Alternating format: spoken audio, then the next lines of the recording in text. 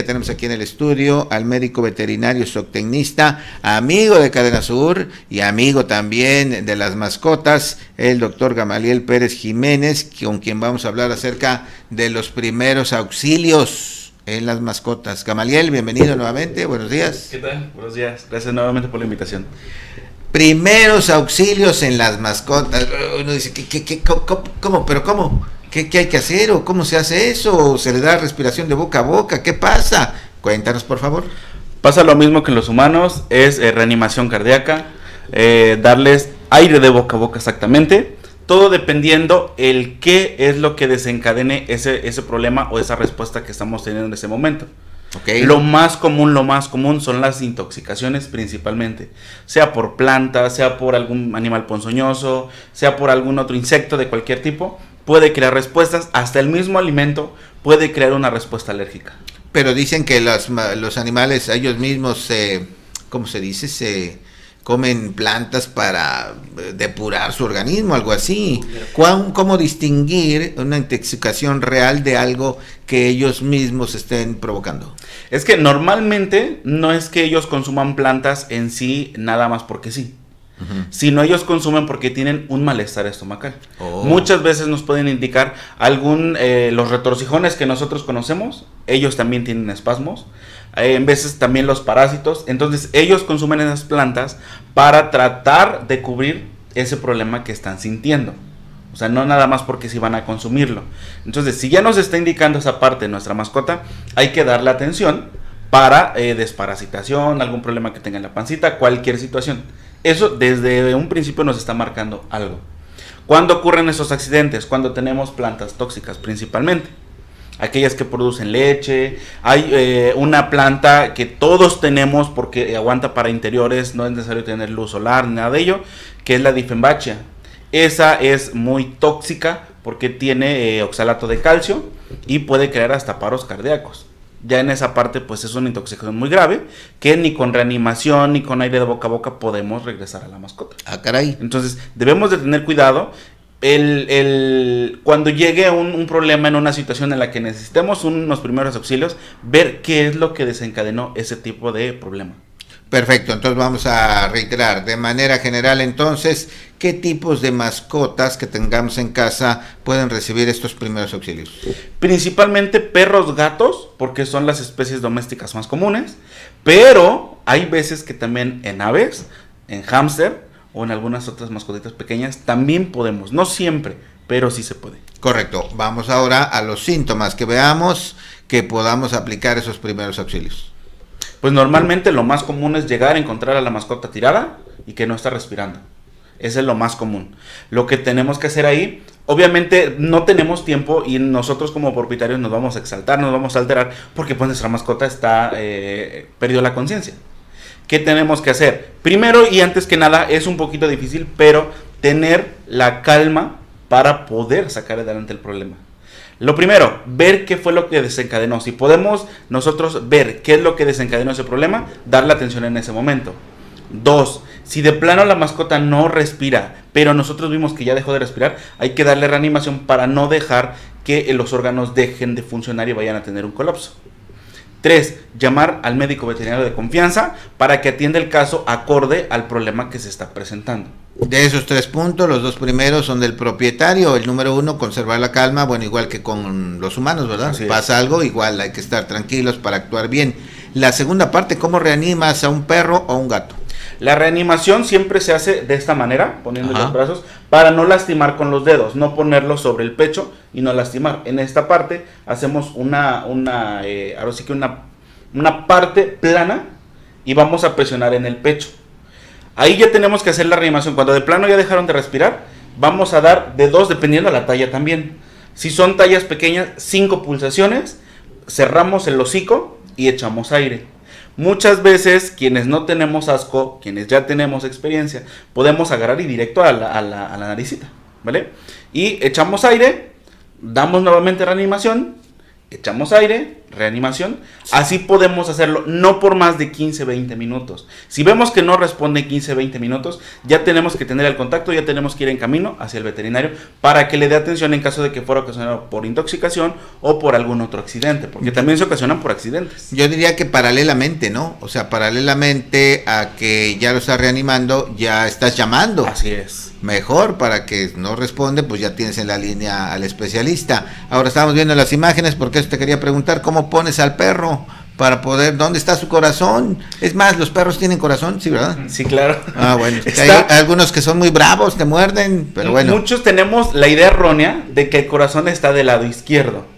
No está del lado izquierdo en ninguna de las especies. Está, ahora sí que un poquito más inclinado a la izquierda, pero no está exactamente del lado izquierdo. ¿Esa es la posición correcta? Así es, esta que estamos viendo en pantalla es la posición correcta. Es lo que les decía, con las manos, entrelazarlas para poder nosotros hacer la reanimación. Y tiene que ser profunda, porque muchas veces nada más nos recargamos poquito pensando en que vamos a lastimar a la mascota. El chiste está en llegar al corazón o a los pulmones, en caso de que fuera alguna reanimación cardiopulmonar. El que jale aire, el sacar aire para que vuelva a jalar. Por eso es que nosotros presionamos, sacamos aire para que vuelva a jalar y tenga el funcionamiento que hace de sacar, introducir aire. ¿Y el gato es la misma posición? La misma posición, aunque en gatos es un poquito más difícil, porque en veces ellos reaccionan y por la reacción que pueden tener, llegan a rasguñar o a morder. En veces hay que tener cuidado también con eso. Aunque sea tu gato consentido y tu aunque gatijo. Sea. Hemos tenido pacientitos que nos dicen, no, tú inyéctalo, hazle lo que tengas que hacerle, no hace nada. Y pum, resulta que los muerde y los rasguña. ¡Sas! Aunque sea su consentido, ¿verdad? Sí, claro. Caray, bueno, pues qué interesantes recomendaciones para quienes tienen mascotas en casa, primeros auxilios. ¿Y también hay que hablarle o no? Muchas veces sí, aunque pues como están en un choque, no tienen una respuesta. Por eso es lo que yo decía, hay que tener en cuenta qué es lo que está ocasionando esa respuesta de inconsciencia. Una intoxicación, un accidente, hay veces que se caen de la azotea, hay veces que los atropellan, se les atoró algún juguete que estaban teniendo como juego, se les atora hasta la misma comida, entonces hay que tener cuidado. Eso es muy interesante. Ahora, ¿y hay que tener algo en casa o no hay otra cosa que podamos contar más que la reanimación en su momento, haciéndola manualmente? Cuando son reanimaciones por algún problema accidental, por algún juguete que se les atoró, pues lo ideal es buscar atención para que se saque ese problema por cirugía, por lo que sea, si es un problema interno. Pero si es un problema de intoxicación, verificar de dónde viene, si le picó algún insecto ponzoñoso, si se intoxicó con alguna planta. Si se intoxicó con alguna planta y no han pasado 20 minutos, lo ideal es recomendar el que se induzca al vómito. Por eso, repito, todo depende de qué es lo que ocasiona el problema. Se induce al vómito, puede ser con agua oxigenada, puede ser con agua muy cargada de sal, se les aporta vía oral y es lo que va a hacer que vomiten. Después de haber vomitado hay que aportarles carbón activado, el cual podemos conseguirlo en farmacia o podemos nosotros hacerlo a partir de una tortilla o un pan quemado. Este carbón activado va a tener el efecto de absorber las micotoxinas y esto va a ayudar a que nos dé tiempo buscar ayuda veterinaria. Porque esto es una intoxicación. Las otras cuestiones más graves, si fuera algún animal ponzoñoso, lo ideal y lo que deberíamos de tener como botiquín en casa, así como tenemos para nosotros humanos, es el Histafin, que es un antihistamínico a base de difenhidramina, que detiene un poquito la respuesta a las intoxicaciones o alergias. Así como dexametasona, porque lo primero que pasa cuando hay una intoxicación es inflamarse venas arterias y por eso es que dan los paros cardíacos. Perfecto, y aprender a ponérselas, ¿no? También. Pues hasta eso es fácil, pero hay que tener cuidado en las piernas. ¿Por qué? Porque en veces pasamos a tener tendones, venas, arterias y podemos ocasionar problemas secundarios. Sale peor la cosa. Estábamos viendo también cuando tienen un objeto atorado ahí en la pantalla. A ver, que pongan la... Vamos a... Ahí está. Ahí está. Es lo que decíamos. Por ejemplo, ahí nos está mostrando que en vías respiratorias principalmente es por juguetes o comida. Entonces hay que ponerlo en una posición con la cabeza hacia abajo, presionar en la panza para ver si puede salir. En caso contrario de que no saliera de esa manera, podemos voltearlo con las patas hacia arriba y presionar en la parte del cuello hacia la boca, si es que tiene ahí la pelota o algún juguetito atorado. Si de plano no podemos sacarlo, porque hay veces que se puede llegar a atorar, es recomendable la cirugía. O sea, ya en casos graves la cirugía o sedarlo para poder meter algunas pinzas y sacarlo mediante una intervención. Y me estoy imaginando que si eso pasara en alguna casa, pues la histeria de todos, ¿no? Sí, ¿Qué claro. le está pasando? ¿Qué tiene? ¿Qué tiene? Muchas Por veces eso. no se dan cuenta qué es lo que está pasando hasta que se abre el hocico. Pero como está en el choque, es lo que decía, hay veces que no podemos ver qué es lo que está ocasionando el problema, porque el animal se tira, patalea, muerde, no podemos abrir el hocico en caso de que fuera algo atorado, no podemos abrir el hocico, ¿por qué? Porque pues está mordiendo. Hay veces que es necesario sedarlos para poder sacarle lo que tienen atorado. Así es, caray, qué situación. Pues muchas gracias por estos consejos, Gamaliel, y desde luego, en caso de que la situación esté muy complicada, pues hay que llamar al especialista. Regálanos tu número. Nuestro número, y antes de pasar a lo último, tengan cuidado en que si es una intoxicación, no automediquen a las mascotas. Lo primero que hacen es aportar leche, café, limón, huevo, bueno, no sé qué tanto les dan, porque supuestamente va a ayudar a que se como les si salga fuera el veneno. humano, pues. Exacto. No hay que automedicar porque eso acelera la absorción del tóxico. Si es que consumieron algo, vamos a meterle huevo, vamos a meterle leche, lo que sea, y eso va a absorber mucho más rápido el tóxico porque le estamos metiendo cosas a su estómago y la intoxicación se va a acelerar. Lo ideal, y si quieren hacer algo por ello, es únicamente aportar carbón activado y con eso va a ser más que suficiente y buscar la ayuda necesaria. Si requieren algún tipo de urgencias, hay muchos compañeros que estamos trabajando a las 24 horas, pero hay que tener en cuenta porque vemos muchos propietarios que pensamos que una urgencia es porque le tocaba la vacuna antier y ya quiero aplicarla ahorita y ya es una urgencia. No, no es una urgencia. Una urgencia es cuando se compromete la vida de la mascota, cuando la vida de la mascota está en riesgo. Ahí son las urgencias, una cesárea, un accidente, algún problema de ese tipo. Si ya la mascota ya estuvo enferma 3, 5 días, ya la llevó con otro compañero, no vio una respuesta y por la mascota, eso ya no es una urgencia. Únicamente es cuando la mascota está en riesgo y pues obviamente tenemos que dar atención. Igual que en el Seguro Social, ¿no? Va así, Sí, ¿qué claro. tiene? Tengo un tos y me duele. Eso no es urgencia, váyase y pida su cita, ¿no? Sí. Algo así para entender. Llega un atropellado y pues no van a atender primero a la que tiene tos, Así al que es. lleva atropellado, obviamente. Definitivamente, muy Entonces, buena observación. Pues ya saben, estamos al orden en Tlaquiltenango.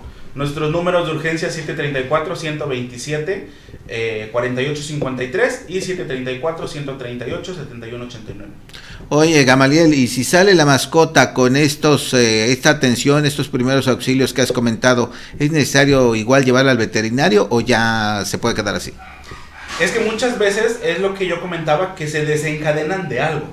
Hay muchas veces que algunos compañeros damos diagnósticos, pero no sabemos explicarle al propietario el por qué o de qué se desencadenó. Por ejemplo, muchas veces dicen, tiene un problema renal, tiene un problema que no puede orinar. Sí, pero ¿qué lo desencadenó? Ya. Entonces, hay que ver también en esta parte que ya vimos que sí salió, que ya respiró, pero ¿qué fue lo que lo desencadenó? Porque puede volver a pasar. Exacto, hay que ver, pueden ser problemas de encefalopatías, algún problema patológico cerebral, neuronal, lo que sea, o algún problema sistémico, en hígado, corazón, pulmón, riñón, algún problema puede estar ocasionando esa respuesta. Entonces, si ya salió de ese problema, ya podemos con más calma buscar ayuda, o si ya salió en ese momento, pues esperarnos al otro día, si no tenemos algún veterinario de urgencia, esperar el otro día, pero al otro día de primera hora, pum, llevarlo a que se revise para ver qué ocasiona ese problema. Claro, incluso podemos haber llevado una planta nueva a casa, ¿no? Y eso Así puede haber es. sido el detonante. Así Qué es. interesante, pues muchas gracias a Gamaliel por esta información. Ya ahora usted la sabe también, cuide a su mascota. Ahí está la posibilidad de darle los primeros auxilios en caso necesario, y si es urgencia, pues de inmediato hay que llevarla al veterinario. ¿Algún último comentario?